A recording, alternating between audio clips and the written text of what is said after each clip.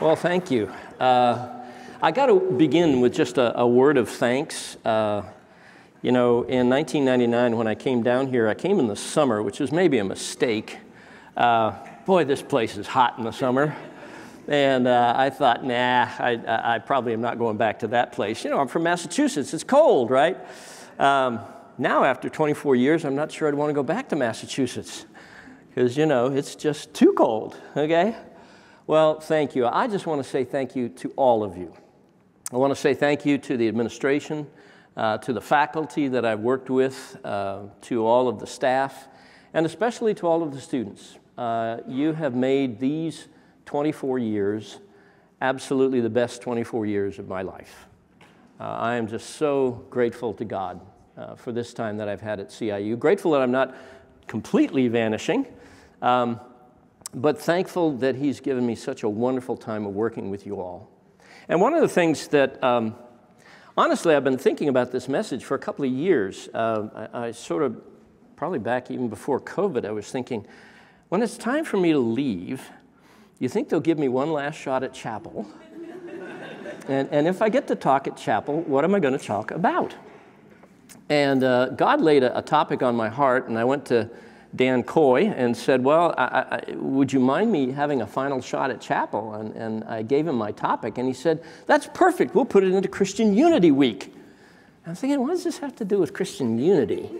And then I realized, actually, this is absolutely fundamental to Christian unity. So what's my topic for today? My topic is marriage and Christian unity in the context of marriage. And we're going to do a couple of things today that I haven't seen done before, but that's okay. You're not uncomfortable. You're ready for something a little, you know, different than the normal. We're going to recite our wedding vows together. I've never seen that done in anything other than wedding context. So I thought, you know, let's go through the wedding vows together and think about what they mean from a biblical point of view, but then also from a very pragmatic point of view. And by the way, I do love books, and I'm known to give away books, so pay close attention now. If you get engaged, and even after I have retired, I'll still be hanging around. If you get engaged and you come to me, I will get you a free copy of this book, The 7 Principles for Making Marriage Work by John Gottman. I consider this the best book that's ever been written on marriage because it's totally empirically based. Gottman put it this way. He said, I have recorded thousands and thousands of hours of individuals who are married interacting. And after doing that and recording absolutely everything that they said and did, I can predict with 95% accuracy, within 5 minutes of watching a couple interact, who will get married and who will be divorced. 5 minutes, that's all it takes. But the great thing about this book is it gives you all kinds of ways to work together in building your relationship. So, freebie if you get engaged. Now, it's not like I'm trying to get you all to get engaged, all right? But, you know, I want you to have some resources if you do. All right, we're going to begin by looking at marriage as it's described in the Bible. And I want you to think about this fact.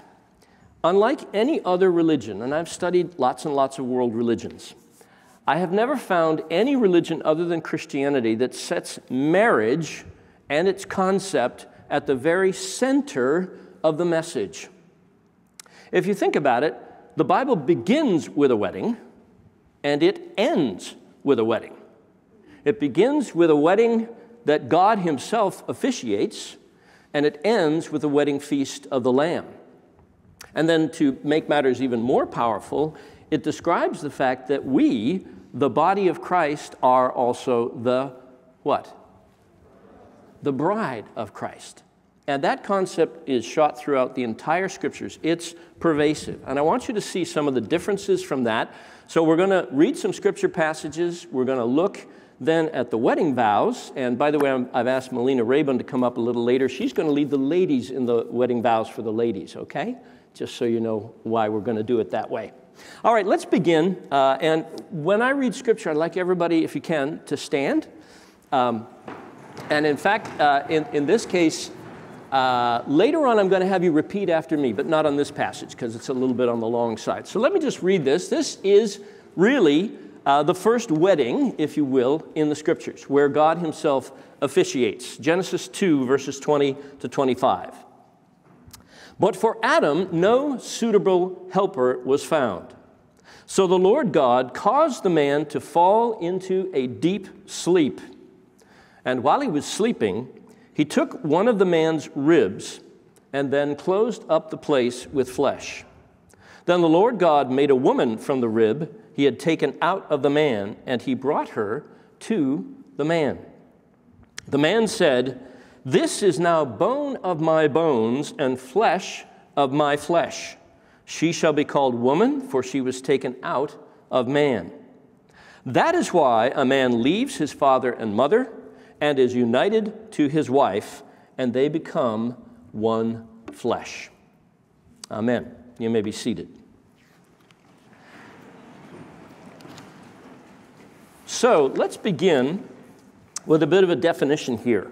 What do we mean by marriage? What does marriage mean?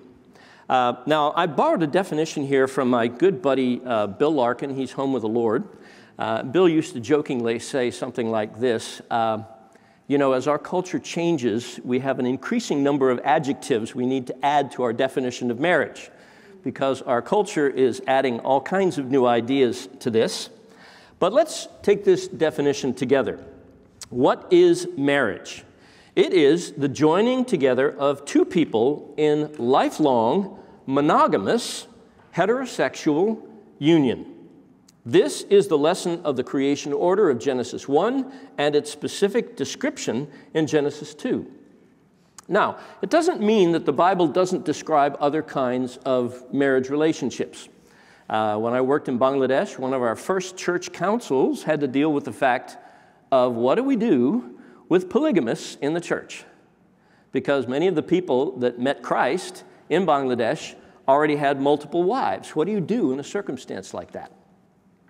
Now, one of the things that I think is clear is this. The Bible may describe many different types of partnerships, sexual relationships, but it never describes any of them as the ideal other than this description: lifelong, monogamous, heterosexual marriage. That is what marriage is. Our culture may try to define it in many more broad ways, but when they do so, it takes it outside of the realm of what the Bible intends for you. So keep that in mind. That's our definition, and again, borrowed from Bill Larkin. One thing I want to say most importantly here, if you think about this, the demands of this, it seems almost absurd, doesn't it? I mean, who can possibly commit themselves at this level, lifelong? That means I am not going to abandon you ever, no matter what happens. I am going to be faithful to you in every circumstance.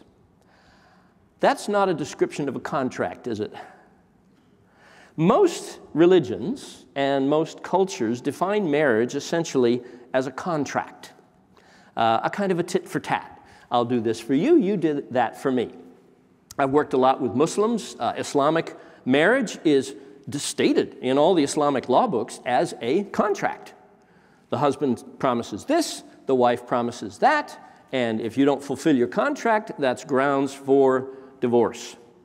The Bible does not establish a contractual concept of marriage, but a covenantal form. So what is marriage as a covenantal relationship that is not as a contract? Well, it means certainly this: that I will care for you whether or not you can give anything back. How's that for unreasonable?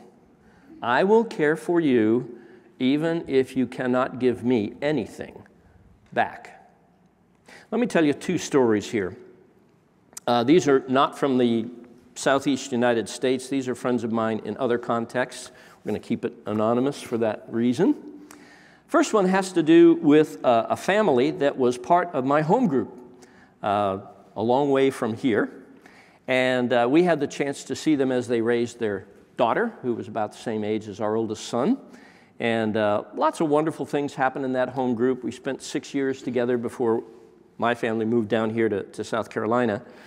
And we watched that young girl grow up. She became a teenager, then she was in her early 20s, she finished college, and she met a young man, fell in love with him, and he seemed to be a believer in Jesus, so we, with counseling and so forth, we thought, okay, this will be a good marriage. And so he and she were united in marriage. About 2 years later, their first child was born, a little girl.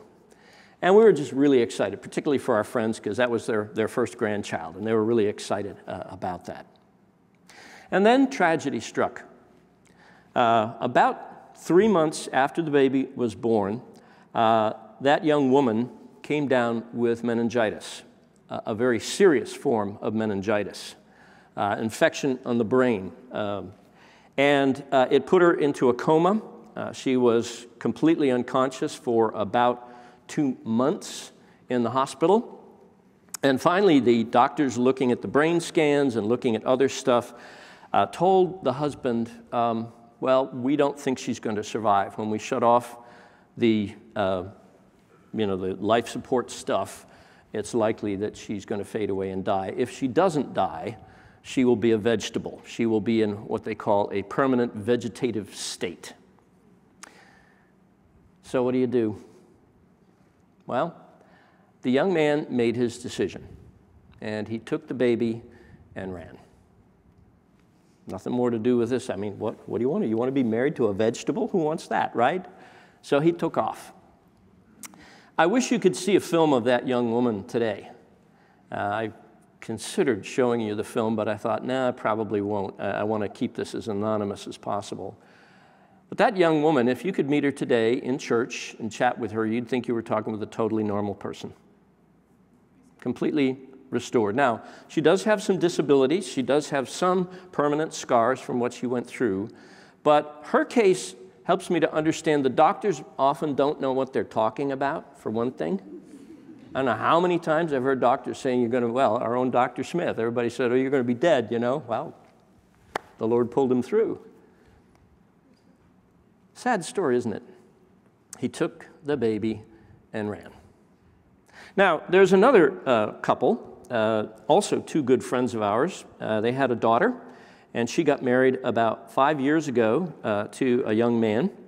2 years into their marriage, he came down with a terminal, what was considered to be a terminal disease that was exceedingly debilitating.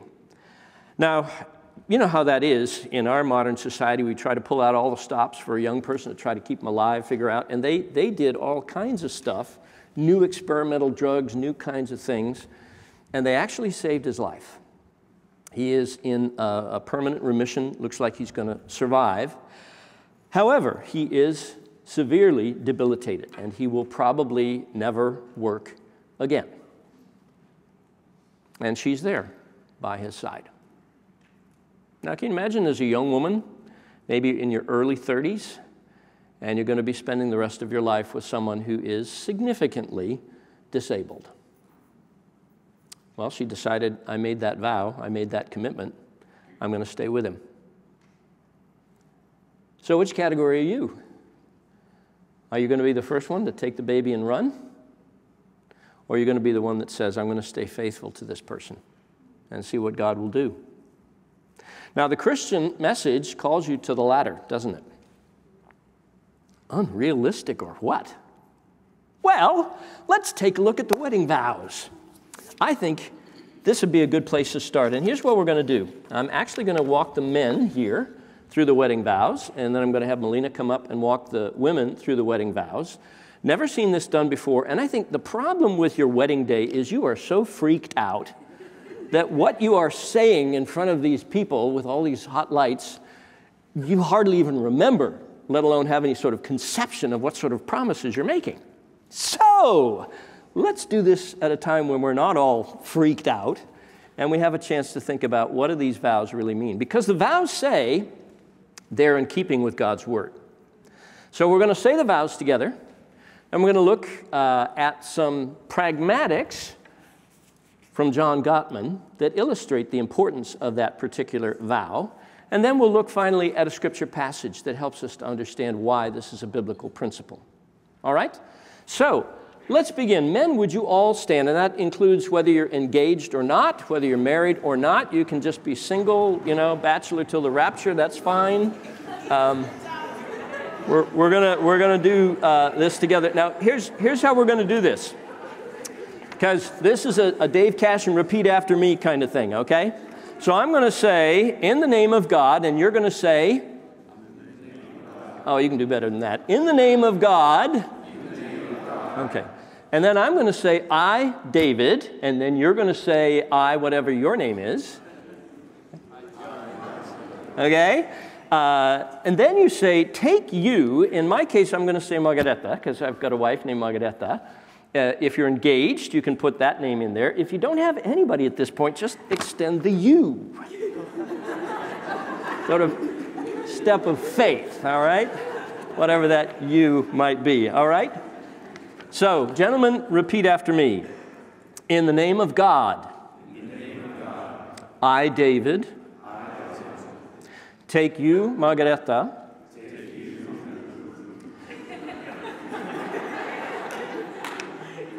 to be my wife, to have and to hold, from this day forward, for better, for worse, for richer, for poorer, in sickness and in health, to love and to cherish until we are parted by death.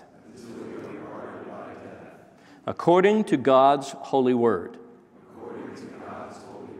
This is my solemn vow. Amen. You may be seated, gentlemen. And now, Melina, thank you so much. If you would lead the ladies in the same vow. All right, ladies, stand up.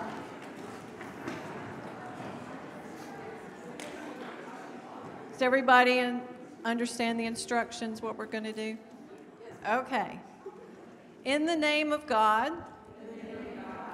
I, Melina, take you, Randy, to be my husband, to have and to hold, from this day forward, for better, for worse, for richer, for poorer, in sickness and in health, to love and to cherish until we are parted by death, according to God's holy word. This is my solemn vow. Amen. Thank you. Thank you. You may be seated. All right. We got to get through this in what, 20 minutes? Something like that? All right, so let's move quickly here. Let's take a look at each of these different aspects of the wedding vows. The first, of course, is to have and to hold from this time forward. Embracing another person is a lifelong process. I think it was Tim Keller who put it this way: if you're married 50 years, you will be married to 5 different people over that 50-year period, and they will all be the same person. That's because people change. And one of the things that Gottman points out in Strength of Marriage Relationships is the importance of developing love maps. Now, by love maps, I'm not just talking about the fact that, hey, I got to know you and now I know what your favorite ice cream is, which is nice to know, but it's a lot more than that, because as you change over time, you are constantly redeveloping and re-examining and understanding anew that person that you're married to. It is a lifelong lifelong process of figuring out and understanding each other. Let me just give you a few questions that Gottman has in his book. He says, can I name my partner's best friends? Not just when we were courting, but today. Do I know who my wife's best friends are? Do I know those people? Can I tell you what stresses my partner is currently facing? Deeply. Understanding. Can you tell some of my partner's Or can I tell some of my partner's life dreams? Do I know her hopes, her aspirations, her plans for her life? What is the most stressful thing that happened to my partner as a child?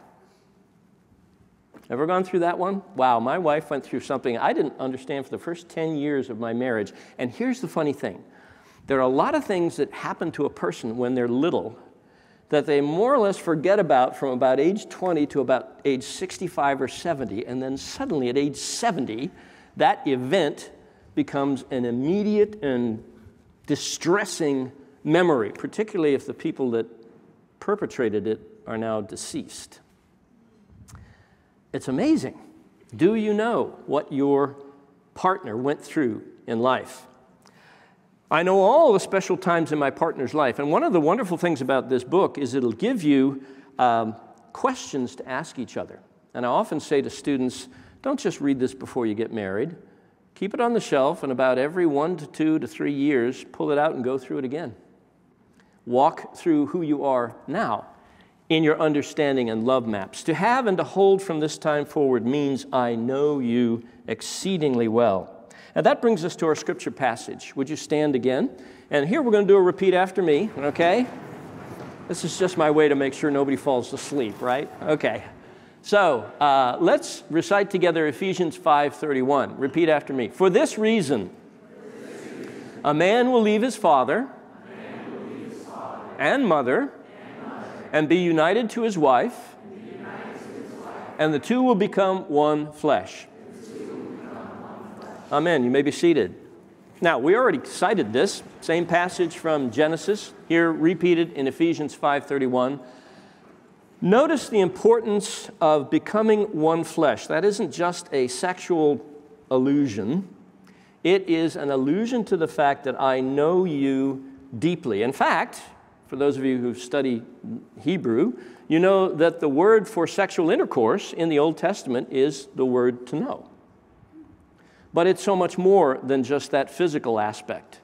It's the fact that I know you in depth. I know everything about your life. When you run the questions in this book past me, I can answer every single one of them correctly. And I want to be able to do that throughout my life, from beginning to end. What does it mean to become one flesh? It means to know one another intimately, deeply, and keeping up with the relentless changes that culture brings. All right, let's go on to the next phrase, for better, for worse. There will be points in your life when you will be a worse person. I'm in one of those states right now. Last 3 months have been the worst 3 months of my life. Just horrific.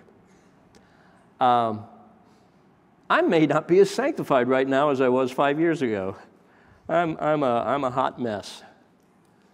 And I'm not retiring because I want to. I'm retiring because I have to. I have no choice.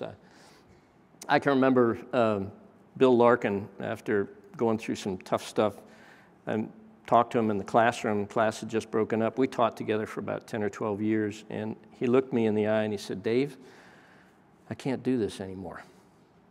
And he had to retire. Things were just too much. And that's where I'm at. But it's not something I'm looking forward to in that sense. I would just soon be here for another 10 years.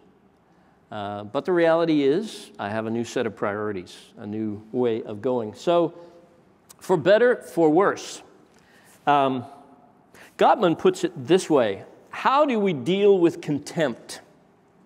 The most acidic thing in a relationship is contempt.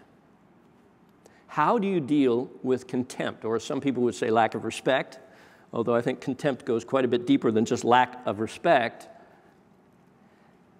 Do you know how to put a positive spin on your life partner? The antidote for contempt is nurturing an attitude of fondness and admiration, even when that person may be at a pretty low point in their lives. And as both my wife and I have been walking through some very low points over the last year, we have been learning the value of fostering admiration. Fostering admiration when there are maybe not as many human reasons to think that that's there. So here are some things that Gottman suggests. I can easily list the 3 things that I most admire about my life partner. My life partner really enjoys my achievements and accomplishments. I can easily tell you why I married my life partner. By the way, you want to know how I met my wife? This is really fun. I'm walking across the campus of the U.S. Center for World Mission, and one of my buddies signals me. He's got this young woman standing next to him, and he calls me over like this. And he introduces this gal. He says, "This is Margareta Lindström, and she was a missionary in Iran for 4 years, selling Bibles to Muslims." Wow, this is a gal with some chutzpah. So you all know what my next question is, right? What's my next question? Somebody said, "Will you marry me?" Well, no, that's a little too quick. My first question to her was, "Do you speak Persian?" Which she did. And I was doing church planting amongst Iranians. And you know, the Lord had said to me, "I don't want you to marry anyone who doesn't have a prior calling to work with Muslims. You're not going to drag some poor gal kicking and screaming to the Muslim world, okay? Like some people have done." And here, for the first time, I met a girl who had a prior calling, who'd already been out for 4 years as a missionary. Can you imagine that maybe things started to tick in my brain? Boy, friends, I really know why I married my wife. Remember the 2 stories that I told you at the start. Could you still do this if you were in their situation? Could you look at that other person and say, "This is why I married you. This is why I love you. This is why I'm going to stick beside you. This is why I'm going to support you"? Can you say that? Which one would you be? Let's go on and look at the scripture passage. Please stand again and repeat after me. This is from 1 Thessalonians 5:11. I told Ed I was going to have a 27-point sermon, so we got lots of time here. All right, let's read this. Repeat after me. "Therefore, encourage one another and build each other up, just as in fact you are doing." 1 Thessalonians 5:11. So you've already started on your scripture memory. You may be seated. Building each other up, encouraging each other, even if at points in your life that person isn't quite the way you wish they would be. By the way, I should mention, there are biblical grounds for divorce. I'm not one of these people that said there's no reason ever for divorce. I'm not saying that. But I think our culture has gone berserk in this regard. Had an example of this week. My son and daughter-in-law went on a cruise with a couple from Sweden that they've been good friends with for years. And the wife just simply announced on the boat during the cruise that she decided she was going to leave her husband. And we asked the question, why?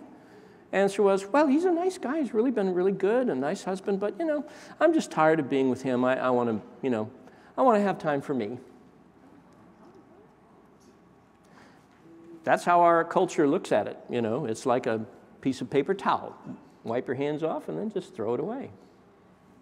But that's not biblical marriage. For better, for worse, building each other up. Next, for richer, for poorer. Finances are one of the major stumbling blocks in marriage. You'll probably have more fights over money than almost anything else. So what's the remedy when you're facing that kind of a challenge? Sometimes things don't go well. Sometimes you end up impoverished. Sometimes your great dreams and ideas kind of collapsed. Here's the thing. If you're going to have an argument with somebody, that's okay.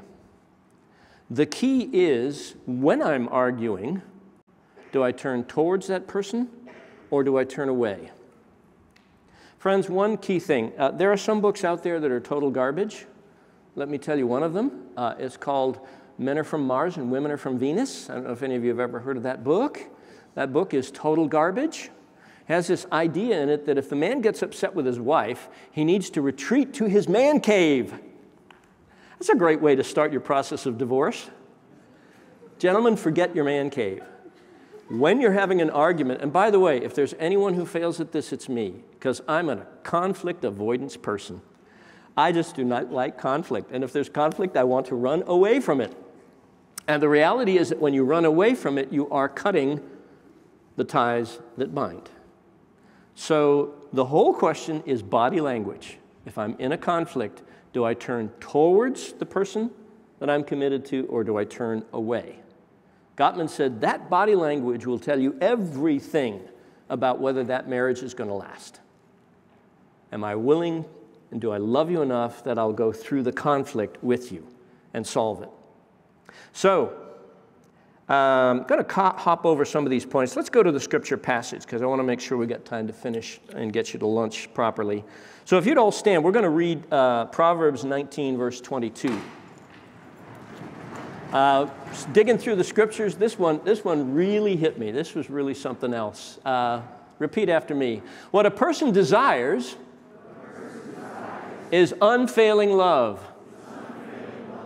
Better to be poor than a liar. Amen. You may be seated. That's Proverbs 19:22. Better to be poor than to be a liar. Better to be poor and keep your vow than make your vow a piece of trash and walk away. So, richer or poorer, what everyone needs, husbands, wives, is unfailing love. That I don't give up on you. I don't walk away from you because life has dealt us some curveballs. Oh, guess what?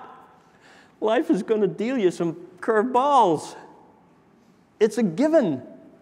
Every single one of you will go through some deep waters. Now, I've been through a few, and right now I'm going through the worst. But that's okay, because I have one person that I'm standing on, and I'm going to tell you about him in just a minute. The reality is, what we need is unfailing love, and it's better to be poor than to be a liar. Okay, last two phrases. In sickness and in health. There are lots of things in life that we have very little control over. Solve your solvable problems, Gottman tells us. Sickness may not be one of them. We didn't choose the kind of sicknesses we have. My wife has a terminal sickness. That's just reality. I've had a couple of heart attacks and a bunch of other problems. Sickness comes your way. And I guess when you get older, it becomes more obvious. You know, the body just doesn't work like it used to. But that's okay, because that's part of life. And how are we going to be able to support each other if we're not prepared to face the most difficult things that happen in life? In sickness and in health. And one of the things here that I think the principle that God would have us understand, and Gottman emphasizes this, is whatever your circumstance, let your partner influence you. Let your partner influence you. Now, I have a wonderful illustration of letting my partner influence me. I've already sort of alluded to that. When I first got the invitation to apply for a permanent position at CIU, you know what my reaction was? South Carolina is too hot. I'm not going down there. And my wife said to me, you know what? I think that place is the right place for you and for us. Pray about it, consider. And at that point, you know, I've learned to respect the advice that my wife gives me and to allow her. And by the way, this needs to be a mutual thing. It isn't all one influencing the other and the other having no influence back. There needs to be a balance there. But allowing that other person to influence the direction of my life. And I have to say that choosing to come down here was the best decision, and I am so grateful to God that my wife put that influence in, because she believed she could influence me, and she was right. And her influence was right. So think about that when you're working with a potential life partner. Do you know how to influence one another? Can you allow that person to influence the direction of your life? Stand up again. We're going to just take a real quick verse from Ephesians 5:21. This is the passage that talks about submission. I like to quote this part first because it's talking about mutual submission. That is, that we submit to each other, husbands to wives, wives to husbands. Repeat after me. Submit yourselves to one another because of your reverence for Christ. Ephesians 5:21. You may be seated. We submit to one another in love. We influence one another in love. We want the best for each other in love. So that part of the vows is fully biblical in the fact that we submit to one another, we encourage one another, we help each other. And that brings us to the final point. To love and to cherish until we are parted by death. Well, from a purely biological perspective, life does not end well. I'm not surprising anybody there. I'm a little bit closer to that now than most of you. I can really understand. I'm probably not going to be around 20 years from now, and maybe not even 10 years from now. Who knows? My days are in the hands of the Lord. So biologically speaking, we're all going south. Perhaps that's why God put Christ at the center of marriage. And that's my final point. These promises are impossible for mere human beings to keep. They're just impossible. But the reality is God is the God of the impossible. And He provides in us the power of His Holy Spirit through Jesus in order that we may do the things that our flesh could not accomplish, but God can accomplish in us. God put Christ at the center of marriage. And so therefore, if you'd all stand, our final verse is Ephesians 5:25. Repeat after me. Husbands, love your wives. As Christ loved the church and gave His life for it. Ephesians 5:25. You may be seated.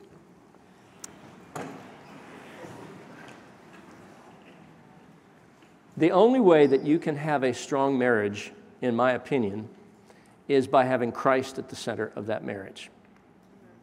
And before you can do that in marriage, it needs to be true in your personal life as well. So is Jesus Lord of your life? Is He the one that's calling the shots in your life? Is He the one that's leading you? And if you marry a person who has that same total sold-out attitude to Jesus, I think the chances are very good that you'll last, unless you happen to die young, you'll last 50 years together. My wife and I are at 43. I'm hoping we'll make it to 50. That's not a given. But the reality is that Jesus has been the center of our lives for the last 43 years. And He's the one that's enabled us to stay together. We've been through some tough times, but God has always been faithful. And so as I lead us in prayer, let me just ask this one quick question. Is Jesus the one that you're so totally sold out to, that you be prepared to stay 50 years with someone no matter what they've gone through? That's not a promise you can make in your flesh. That only comes from the presence of the Holy Spirit, the presence of Jesus in your life. Let's pray. Father, we thank You for Your word. Thank You that we have been called to love one another and to love our spouses as Christ loved the church, and Jesus loved the church by dying for it. Father, who is adequate to these things? Lord, You are able by Your Spirit, by the presence of Jesus in our hearts, to make us the kind of people who can be married for 50 and 60 years. So God, begin with me. Begin this work in my life. The challenges are great. Help me this day to make Jesus Lord of all in my heart and life. I want Jesus at the center of my life. And then my prayer is this, that You would lead me to someone where Jesus is the center of their life as well, and where we may glorify Jesus together in a lifetime of service and faithfulness to each other. Lord, we just commit this to You. We pray Your blessing upon it. In the name of Christ. Amen.